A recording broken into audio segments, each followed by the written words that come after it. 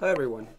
So in this video I'm going to continue discussing the concept of Hess's law and work through an example to show you how we apply this concept.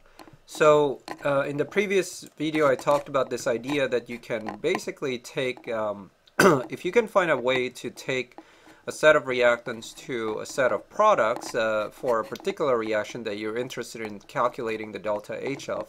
If you can find a number of reactions that somehow when added up together would give you the products, then you basically can calculate the delta H for that particular reaction. And this is what we refer to as the Hess's Law Concept.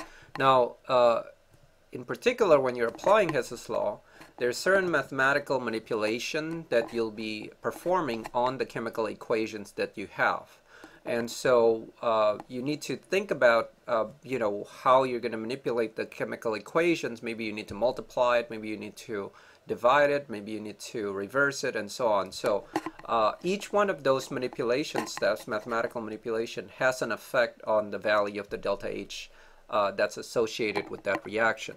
So when you take a reaction and you multiply the reaction by a number, for example n, then the value of the delta H of that reaction is also multiplied by the number n. If you reverse a reaction, then the value of the delta H is then multiplied by -1. And when you add reactions together, then the delta H values are also added together. Okay, so that's kind of the three different manipulations that we'll see a lot in trying to work through a Hess's law type situation. So let's work through an example. Here we have an example of a reaction where you're given two reactions, as you can see at the top here. One of them is, and this is a little off here, so I'm going to move it here. The top reaction here is NH3 going to half N2 and 3/2 H2, and the delta H of that reaction is shown right here. I'm just going to delete this thing out here.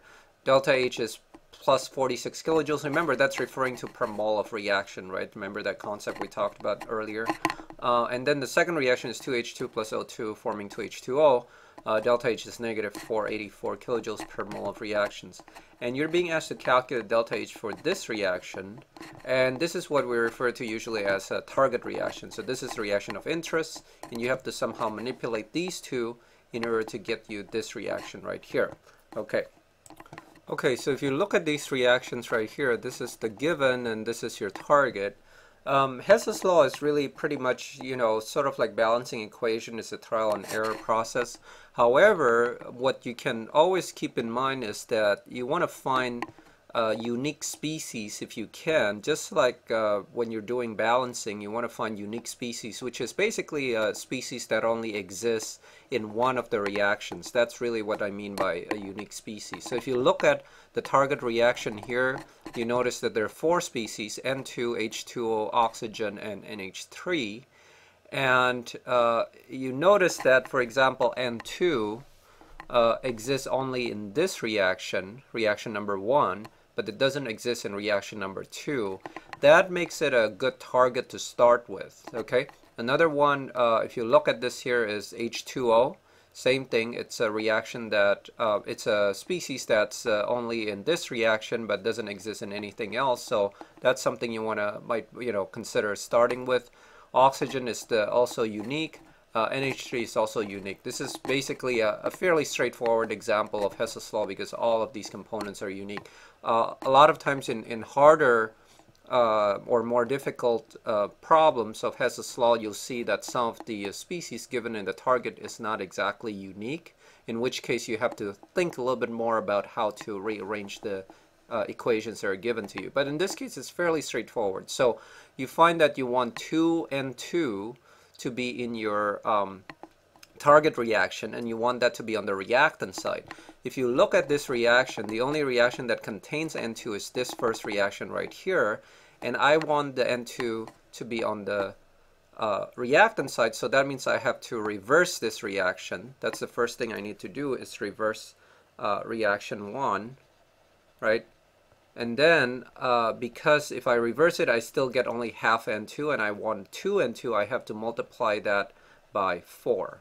Okay, so what that means, of course, is that if I would rewrite this equation the following way. If I multiply and reverse this by reverse and multiply by 4, what I get is 2. I'm just going to write it here: 2n2 plus 6h2 forming 4 NH3, right? So that would be what happened if I reverse and multiply by 4. Now, the second reaction, what do I need to do with it? Well, if you notice that the H2O is only present in reaction 2, it's not present in reaction 1, so I could use that to determine what I need to do with reaction 2. H2O, I want it to be on the reactant side, and I want 6 of it. Right now, I have the H2 on the product side, so I need to reverse reaction 2 as well. Okay, so here's step 2. Reverse reaction 2. And then because I want 6, I need to multiply this by 3, right? And multiply by 3. Okay? So in other words, if I do that, then I'm going to get 6H2O, right? I multiply this reaction, reverse and multiply by 3. I'm going to get 6H2 and 3O2. 6H2 and 3O2.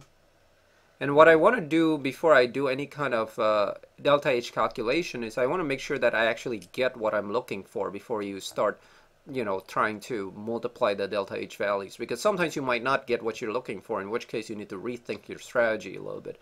But in this case, if you add everything together, you notice that the 2n2 is going to be here.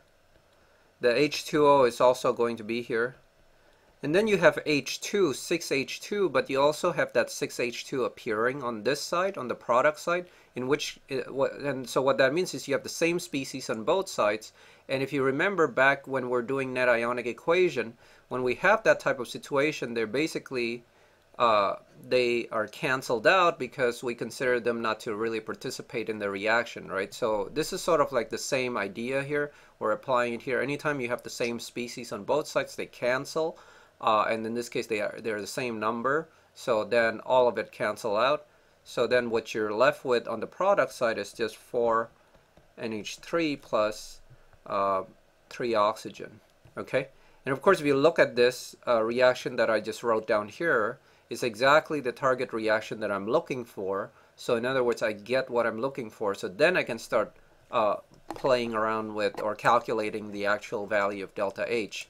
So the first manipulation I did is reverse reaction 1 and multiply by 4, which means that if I want to calculate delta H of my target reaction, then I have to take delta H1, which remember was plus 46. I'm going to multiply that by -4, okay? Right? So that's going to be in units of kilojoules. And then I'm going to add to that, right, reaction 2, where again I reverse and multiply by 3.